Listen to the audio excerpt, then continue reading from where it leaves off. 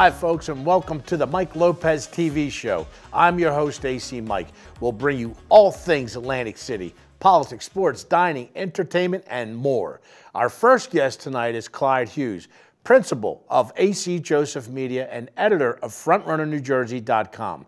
The rest of today's show will feature the mayor of the great city of Atlantic City, New Jersey, Mayor Marty Small Sr. So stick around. We'll be right back with our first guest.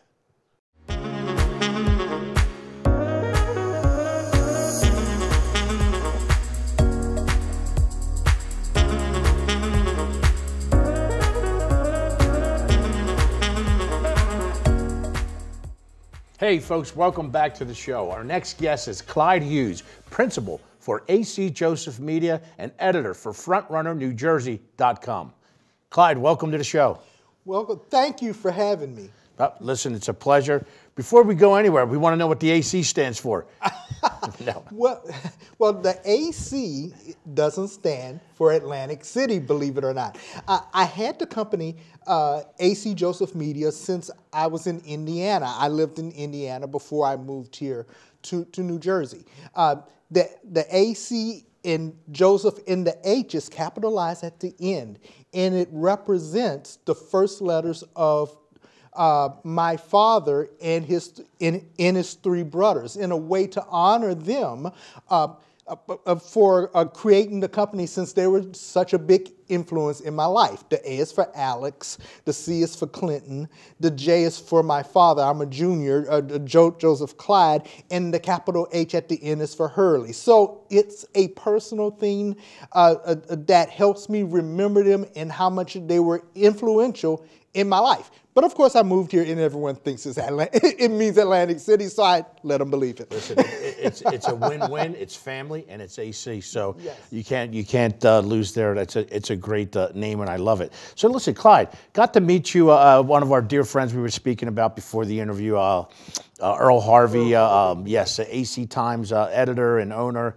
Passed. We were at a memorial for him at Beret AC in Atlantic City on New York Avenue, but we got to talk briefly, and what you do, I'm going to tell the folks right now, and then you're going to take over from there. FrontrunnerNJ.com, purpose, your mission, highlighting the people, events, and causes of South Jersey. You do it in a special way. You do it online, of course, but also one of the things I like, it's like a kind of restorative narrative. You know, you hit the Hispanic and the African American, and you know the culture, and in Atlantic City, no other place like it. Tell us a little bit more about the media group that you have, please, and your mission. Yes, I created FrontrunnerNewJersey.com. I am an old-time newspaper reporter. Yep. Matter of fact, so old-time, I'm afraid to even say how long I've been in the media. But it was something I was doing already as a newspaper reporter back in Texas, back in Ohio, and back in Indiana, where I would cover the African American and Latino communities.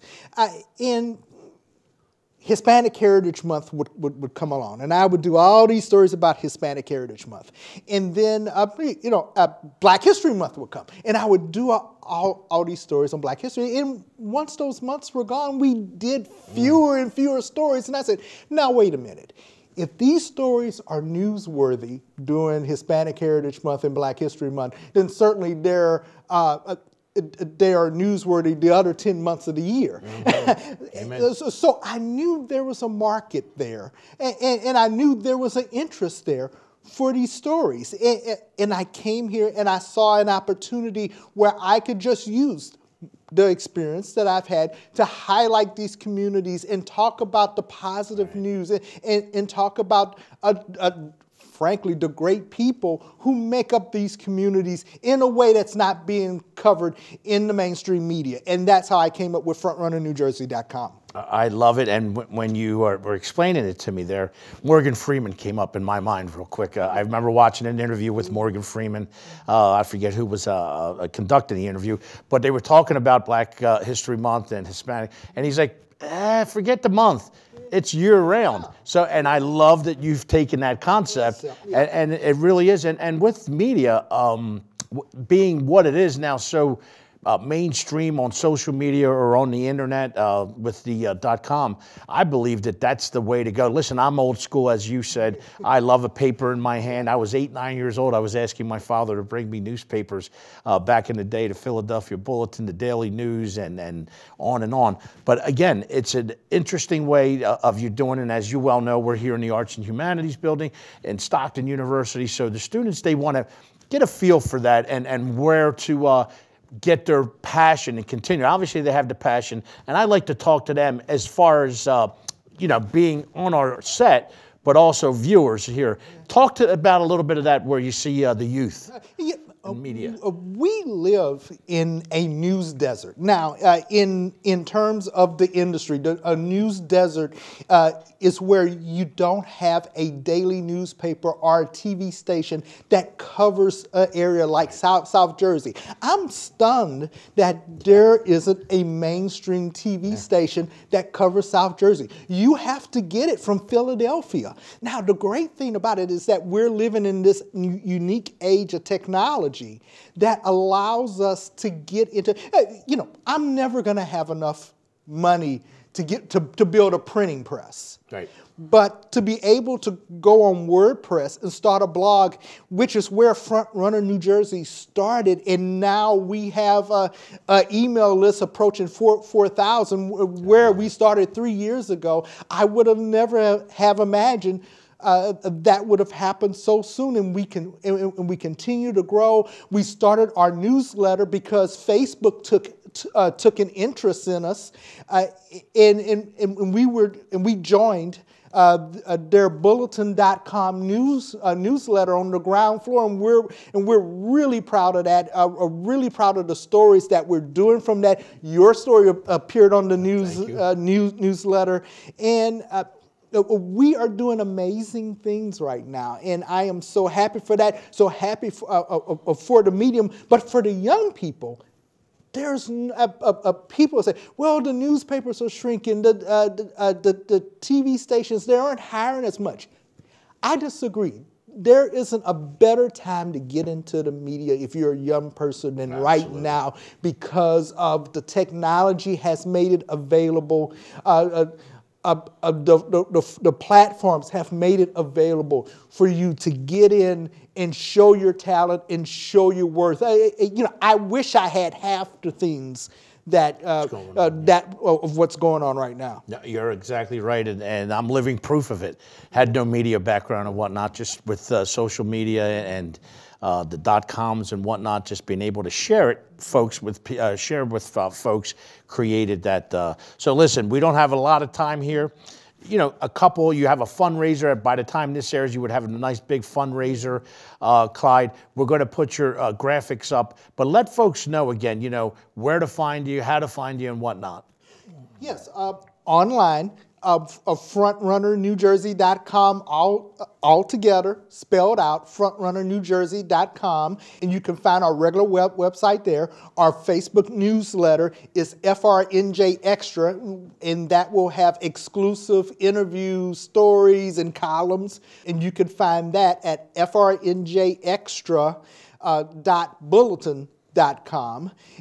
So those are the best ways that you can find us. We're doing a lot of exciting things. The NAACP National Convention is coming here in July. We are going to be covering that on a daily basis. We're going to be looking, hopefully, for young people who can help us cover that. So hopefully those are some opportunities that we can provide for young people. And again, showing the positive, showing the things that you won't normally see in the mainstream media. Right. That's why we're alive. That's our bread and butter, trying to shine not such a different spotlight, but a new spotlight on what's going on in the community. Well, folks, listen, make sure you look for Front Runner New Jersey.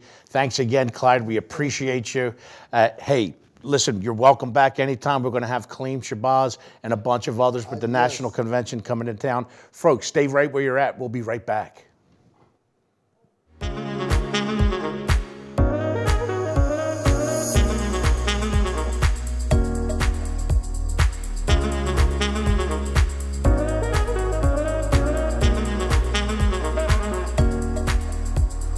Hey folks, welcome back to the show. Our next guest is the Mayor of Atlantic City, Marty Small Sr. Mayor, welcome to the show, man. What's happening? What's going on, AC Mike? Thank you for having me on your show, and to the viewing audience. It's a great day here in the city of Atlantic City. Can we say great day? Great day. Yes. Say it out there too, make sure. Great day. You got it. So, hey, listen, Mayor Small, we appreciate you coming out here. You know your way around. We spoke a little bit earlier this afternoon. He told me, folks, it's by the library, right? And I had no library. What are you talking about? Alumni, we're going to talk about that, basketball player. But listen, Mayor Small, we've done this quite a few times. You got your own show on a radio show, do a great job, communications major here at Stockton University. Tell us a little bit about Marty Small, the child growing up in AC, the love for the city, and that sort of thing. And we're just going to step on and just find out where you are for today. Yes, well, thank you for the Stockton shout out. I put my Stockton degree to use with my communication degree. But I'm Mayor Marty Small Sr., mayor of the great city of Atlantic City. I was born in one of the worst neighborhoods in town in Atlantic City, Virginia Avenue Courts area, VAC. I grew up in a house with 8 women, wow. no man in the house in that environment. And it was a situation where my church, grew up in Hamilton Memorial United Methodist Church, and the Boys and Girls Club was a safe haven. Organizations like PAL led me to sports. I'm a proud product of the Atlantic City public school system. I graduated from Atlantic City High School in 1993, where I excelled in baseball and basketball, but I chose to play basketball in college. I then entered into the EOF program in June of 1993. Had some success a little bit on the basketball court, just a little bit. And, that propelled me. I used that as a vehicle to get my degree in communications, a Bachelor of Arts degree in communications. Had success on the court. I went to 3 Sweet 16s during my time here at Stockton, 1 Final 8. And personally, I was inducted into the Stockton Athletics Hall of Fame as an individual in 2016, as I still hold the all-time leading rebounding record, and I believe I'm number 11 in scoring now, 1,238 points. And then I had the honor of being inducted, my team, 2 years later in 2018, our 1995-96 team at the time had the best record in school history, 26-4. We went to the Elite 8, and we got inducted as a team. I also have a master's degree in educational leadership from Cheney University. And right after that, I just, played in the USBL for the Atlantic City Seagulls. And I got right to the workforce. Started out as a caseworker with the welfare department, ran a joint program with the state, the city, and the police department. It was the Community Police Partnership grant. Atlantic City was one of 6 cities at that time to get it, and the stats and data showed that the area from New Jersey Avenue to Tennessee Avenue was the worst in the city, and it was my job to put on quality of life activities for youth and seniors, and we did that very well. Then I went on, left the city, went back home, so to speak, because I was a Boys and Girls Club kid. Right. Opened up the new Boys and Girls Club, started the Men's Midnight Basketball League, started out being appointed by Jim Whalen to the Atlantic City Free Public Library Board of Trustees, and then I always was political, and I ran for the Atlantic City Board of Education, was the #1 vote getter when I was sworn in the following week. I went on and was elected vice president by my peers. How old were you, Marty? And it was 27 then. Right. And then I had the itch to keep going, and I ran for city council, and I was the youngest elected councilman in the history of the city at the age of 29. Atlantic City politics wasn't fine for young people. So I was living in the west end of the county, and I was reading about it. It's called the Atlantic City Press. It ain't the Hamilton Press, it ain't the Mulligan Township Press, the Atlantic City Press. Marty, I wanted to touch on that a little bit while we're on that, though. Gotcha. Your mentor, Jim Whalen, I know you had a couple, but he took a vested interest in you, because you got involved and with the politics, and I like to call it public service. Because that's what we are. You're serving the public. How was that relationship? And just, was he mayor? It was assembly, senator. It was genuine. Right. I mean, you have some people that just can care about what you can do for them politically. And let me tell you a story. Wow. So everyone knew that I was a leader amongst my peers, and one day I was going to be where I'm at. So I had a conversation with Jim Whalen in his office, one-on-one like we're talking. I said, I got a job offer from the Boys and Girls Club that's going back home, and you know, it's paying me more than the city, but I love what I'm doing, so forth and so on. You know, what you think? He said, well, let me just say this.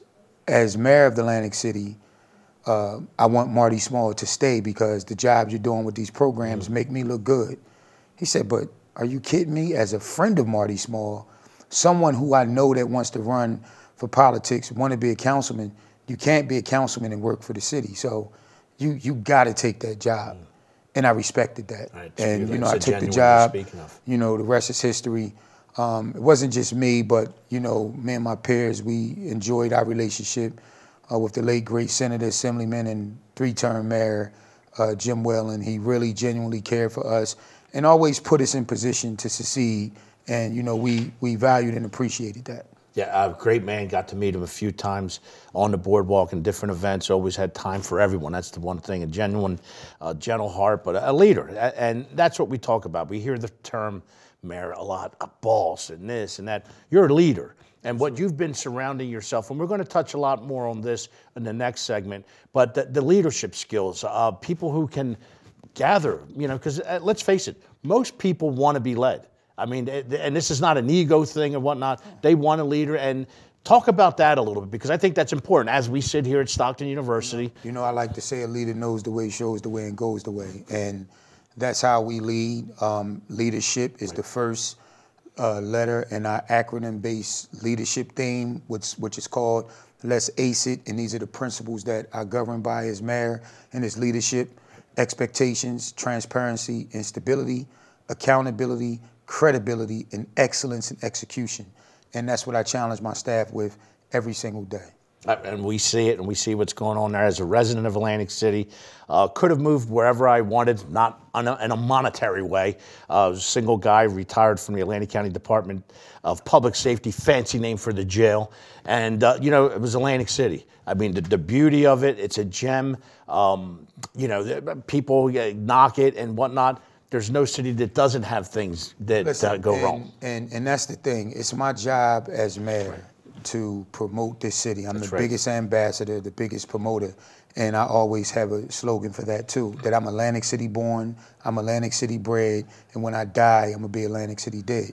I love this city, it's no question about it, and it's my job to push and promote. That's why it's always a great day here in the city of Atlantic City, in spite of. Do we have challenges? Yes, but there's no better city you know, in the world than the great city of Atlantic City, and I'm just thrilled to be the mayor. There you go, folks. So listen, since 1854, been here. It's thriving. We're going to talk a little bit more in the next segment, so stay right where you're at. We'll be right back.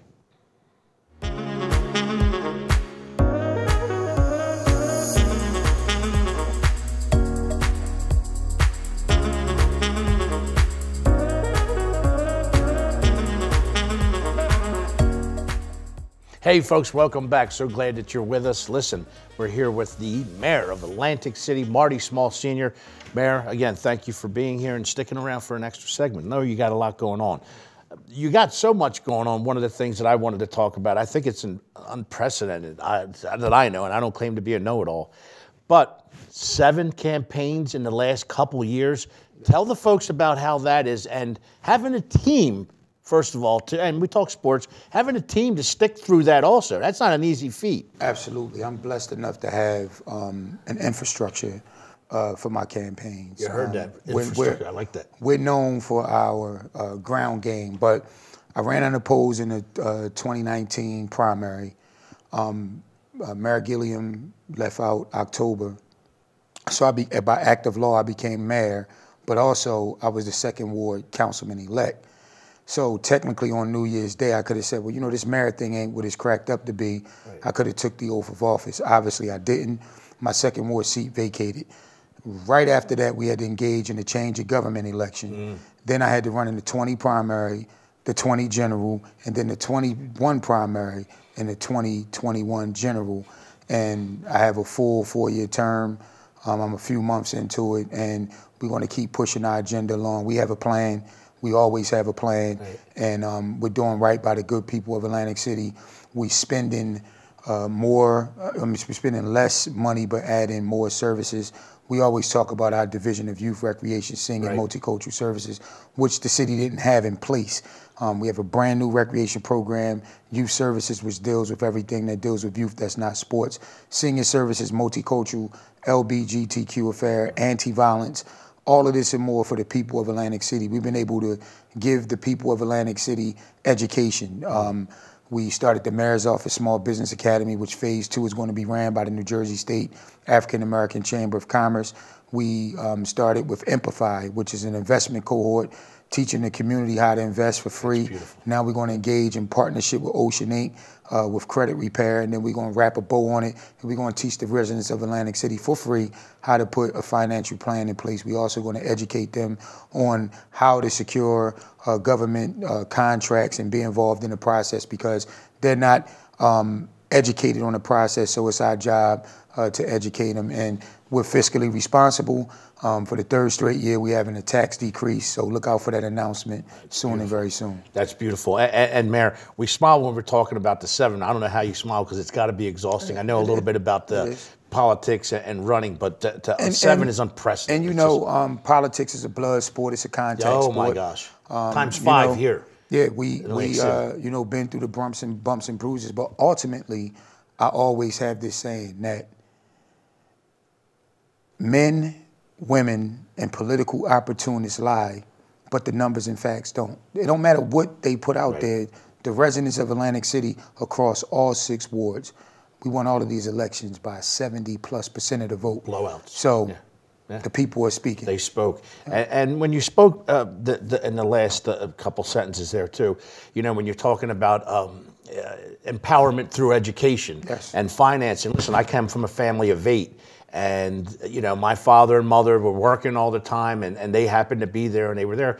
But I'm going to be honest with you. You know, we weren't taught about how to save and checkbooks and build a business and stuff like that. So that's stuff that, you know, and it wasn't happening in my neighborhood, you know, in Malacca Township out there by Hamilton. So it's awesome that you're doing that, and you see that, and the way the residents have embraced it. I mean, it's amazing. You know, it's for real. It's for real. It's not just something I'm running on and I'm going to do this and that. It's happening. Listen, and that's what we say, that the small administration says what it means and means what it says, and we've been able to do that. And obviously, education is valuable in our house, as I stated.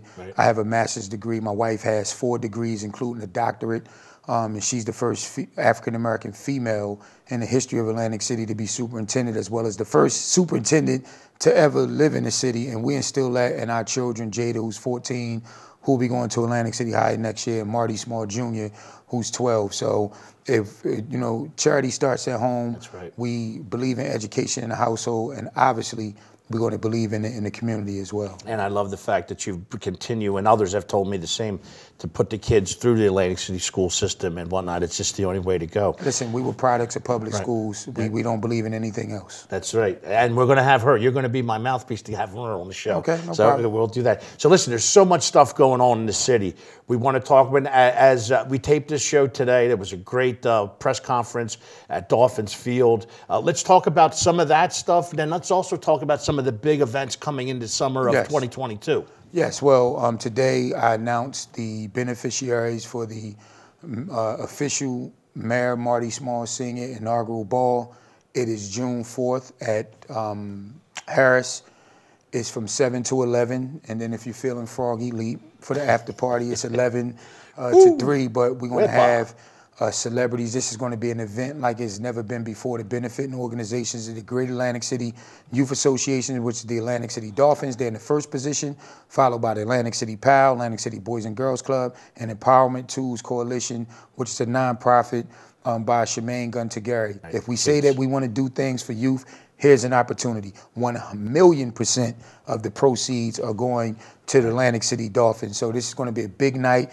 We're going to give Met Gala vibes. That's the theme and vibe that we're going for. And the title is Together We Rise. Love it. Which was my 2022 State of the City address, because together everyone can make Atlantic City the best place that we know it can and will be. And Mayor Small, as an executive board member with the AC PAL, talking to Speedy today, we're so happy that we're out there, and it's awesome. So, I mean, really wanted to put that out there, and I'm glad that you spoke on that, and the other two organizations are benefiting from this event. And we're going to put this up on our social and everywhere else and blow it up on our radio stations and whatnot. So, yeah, man.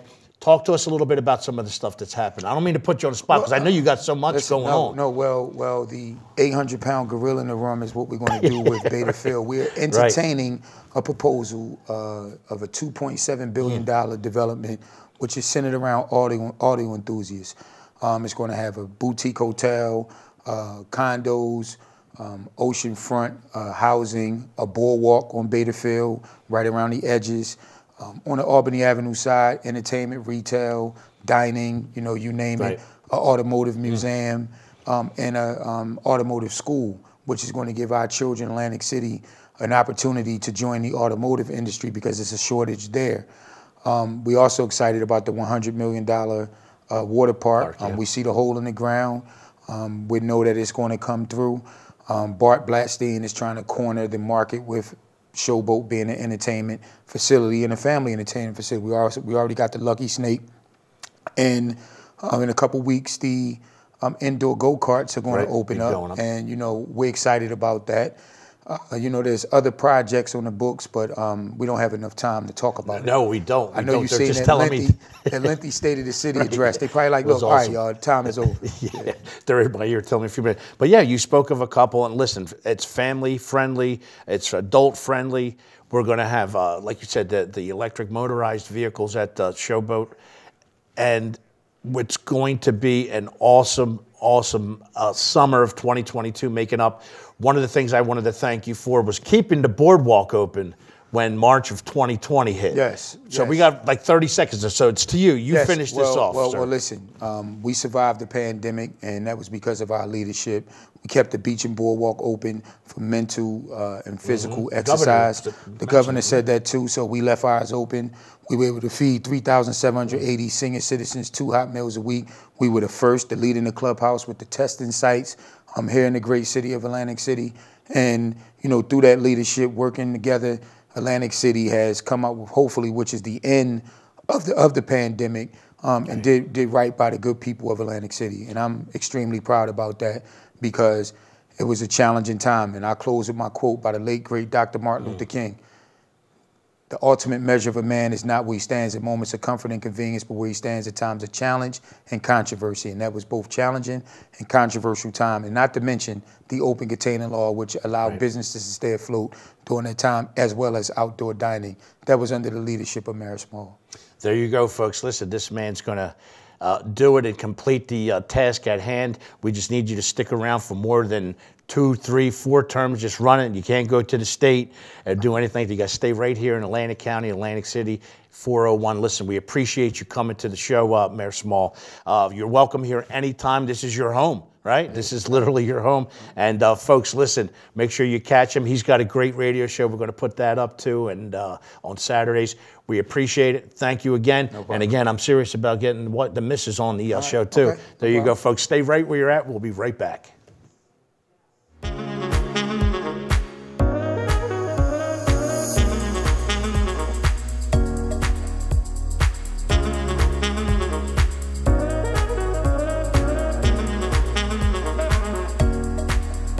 Hey folks, it's our belief here at the Mike Lopez TV Show that you, the viewers, and our guests bring the show to life.